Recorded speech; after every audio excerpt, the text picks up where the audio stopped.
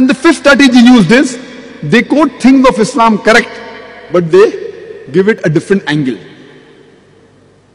What they say is a problem to humanity, and they portray as though Islam is the problem for humanity. Actually, it is not a problem, it is the solution for the problems of humanity.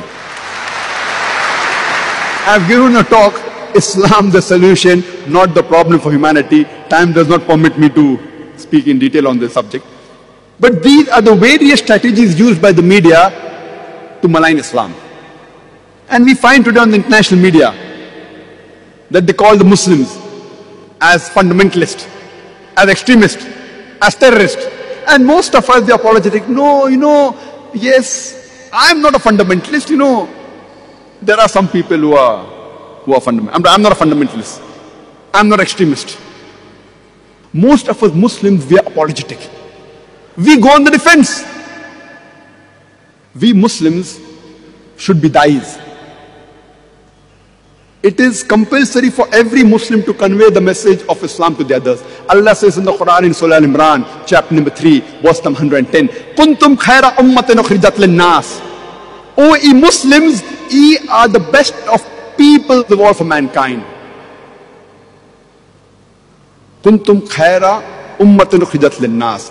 Ta'miruna bil ma'rufi wa tanhauna 'anil munkar wa tu'minuna billah. Because we enjoin what is good, and we forbid what is wrong, and we believe in Allah. We are called as the Khaira Ummah, the best of people, because we are supposed to enjoin what is good and forbid what is wrong and believe in Allah. If we do not enjoin what is good and if we do not forbid what is wrong, we aren't fit to be called as Muslims. We aren't fit to be called as Khaira Ummah. We should be proud to call ourselves Muslims. We should know how to turn the tables over. I remember when I was doing martial arts in my young days. Now also I'm young, mashallah. In my school days, I could say. We always taught in martial arts, whether it be judo, jiu-jitsu, that we should use the force of the opponent to throw him over, rather than resist. If someone is pushing me, and he is a big giant, you can see my physique. Nothing great. Yet, I like not having any podium, because that's a technique of the media. Not that I have a very good physique. I like my body language to be seen.